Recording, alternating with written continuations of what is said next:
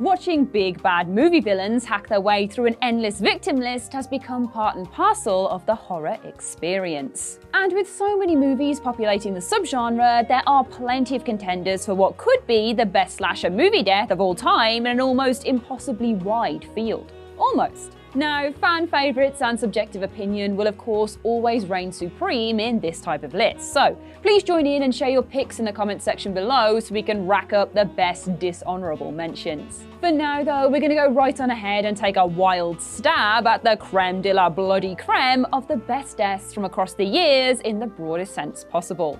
Stick your Mac on, it's gonna get messy. I am the knife idiot Ash from What Culture, and these are the 10 best slasher movie kills. 10. Factory Showdown. Child's Play 2. Chucky's pint-sized terrorising of all things human is a beloved part of the canon, with his hot murder streak containing all the best imaginings of what a doll can do when inhabited by the soul of a serial killer. Whilst the whole airbag full of nails thing definitely stands as one of his most gnarly kills, it is actually the death of Chucky himself that seems the most worthy of mention. Set in the good guy doll factory, we get to see a poor worker swing by who has had his eyeballs gouged out and replaced with googly eyes, before an injured Chucky manages to drag himself over to Andy with the intent of cutting his legs off. Of course. As Chucky gets his arm stuck on a wild knife swing, Andy manages to turn a vat of molten plastic onto the doll, melting him and turning him into a steaming heap of what looks like liquefied chicken nuggets. Resilient as Chucky is, he doesn't quite die until Kyle sticks an air pipe in his mouth and explodes him in a dramatic splash of plastic and guts. Well, that is a hell of a way to go out, and a hell of a way to start this list. 9. Cat Flap. Scream. Wes Craven's meta-horror masterpiece has aged fantastically well, all things considered. Poking fun at the horror genre that still loves to play to its own conventions even now, Scream delivers some delicious deaths, some piping hot commentary, and a gripping murder mystery throughout its runtime. Of course, Ghostface gets creative with his knife continuously in this seminal slasher.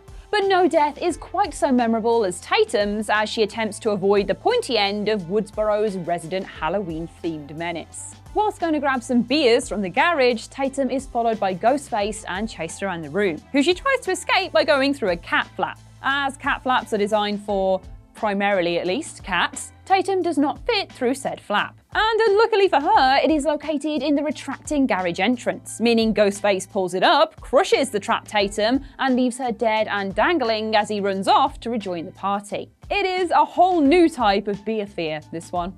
8. Jaw Rip.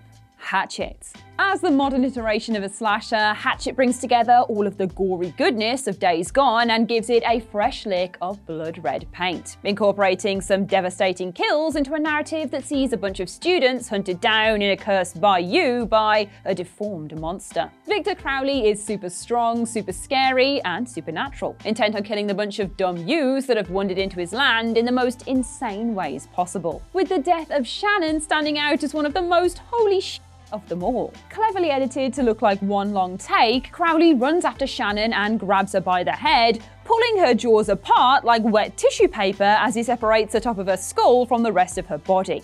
It is quick and disgusting, and aptly demonstrates Crowley's ungodly power as a swamp-dwelling monstrosity that only gets more crazy as the film series plays out. In any case, it is a death worth celebrating. As horrible as that sounds, but look at the list we're in here. 7. Meat Hook. The Texas Chainsaw Massacre. One of the earlier examples of a slasher movie and one of the most harrowing in its execution, the dusty, bleak vision of the Texas Chainsaw Massacre stays true to its title, killing off a group of teenagers that stumble across Leatherface's land and provoke the ire of his chainsaw. Whilst Kirk's bashing with a hammer is one of the more subdued kills of the franchise, the follow-up of Pam's murder when she goes looking for her boyfriend more than makes up for some disturbing content, since she is grabbed, kidnapped, and chucked up onto a meat hook to watch as her lover is cut into bite-sized chunks underneath her. Jesus. This isn't even her actual death in the film either, just to make the whole thing much, much worse, since she is later discovered in the freezer. Unable to be saved, poor Pam is left for dead as all of her friends are killed off bar Sally, and she isn't coming back anytime soon if she knows what's good for her. Essentially, Pam is left behind and presumed to have been made into a burger at Casa del Leatherface by his freakish cannibalistic family. If there is a more brutal death than being meat-hooked, frozen, and then abandoned and probably cooked, perhaps we don't want to see it. 6. Boiled alive. Halloween 2. Of course, there is no getting away from the slasher genre without a healthy nod to Michael Myers. And whilst his kills are a lot more straight to the point, get it, 'cause knives, than many of his peers, he still deserves mention for a spine-chilling death that crops up in Halloween 2. Spine-chilling might feel like somewhat of a redundant term, considering we're about to get to talking about a woman being boiled alive, but still, the sentiment remains the same. Creeping up on a hard-working nurse who is just about ready to take a well-deserved bath, or something like that anyway, the looming presence of Michael is mistaken by Karen as her sexy hot tub pal Bud. Kissing his hand before turning around to see the rubbery-faced monster in place of a hot date, Michael then proceeds to dunk her like a humble rich tea biscuit into the scalding water. And much in the same way as the biscuit would in the dire situation, her face sloughs off, and she dies. And it's horrible. 5. Vanity Mirror. Leprechaun 3. Now, considering the Leprechaun series, there was a toss-up between this scene and the death by bong stabbing that happens in the 6th movie. But Loretta's juicy doubles won out in the end. Anywhere else, death by ass might not seem like that cruel of a fate. But in this case, it certainly wasn't one you'd be wishing for anytime soon. Coming into the possession of one of the Leprechaun's magical coins, Loretta decides to use it to get the body of a 20-year-old back, instantly admiring her looks in a mirror since she is very happy with her work. But my oh my, does spending this coin come with a price, as the Leprechaun then finds her and punishes her vanity with ever-expanding assets. Loretta's ass, chest, and lips swell up until the woman explodes, resulting in one of the most blackly humorous and inventive deaths of the self-aware franchise. The bar is very low with the Leprechaun, yes, but this kill certainly retains a dark charm about it that deserves some recognition. 4. Mr. Freeze, Jason X. Space really is the final frontier, it would seem, or at least for those that think it is a good idea to package up Jason Voorhees and take him out into the stratosphere for some intergalactic slashing. What sounds like an incredibly bad idea on paper becomes an even worse one on screen then, since as Jason X brings the hockey mask-clad villain back to life to wreak havoc on a space station crew that intended to profit off of his frozen remains. Thawing out from cryogenic stasis as student Adrienne prepares to dissect his body, Jason returns to his full glory to enact some Mr. Freeze-level shenanigans by dipping her face in liquid nitrogen. As expected, this is very bad, but becomes much worse when Jason smashes her frozen face to smithereens off the counter to reveal nothing but a bloody pulp left behind.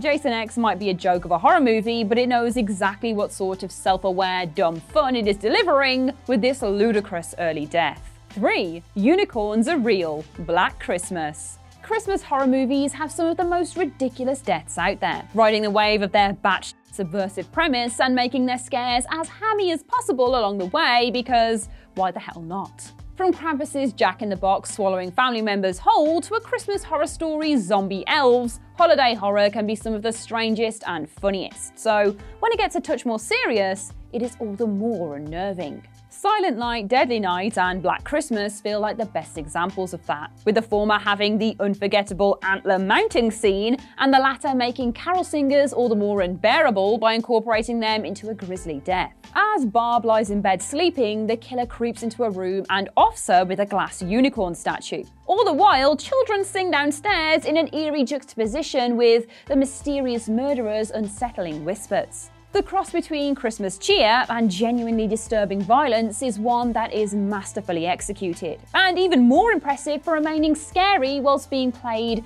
absolutely straight. 2. Deathbed, A Nightmare on Elm Street. Freddy Krueger has some of the most iconic kills in the horror genre. It is unsurprising really, considering he has the power of dreams at his disposal to make some seriously twisted fantasies come to life. But quite how ridiculous his deadly antics get is still terrifying even almost 40 years later. From turning into what would be by any other name a Teletubby and driving Jennifer's head through his iteration of a sentient TV screen, to dosing up a drug addict with his own needle-fingered concoction, there is plenty to choose from in his back catalogue of pain.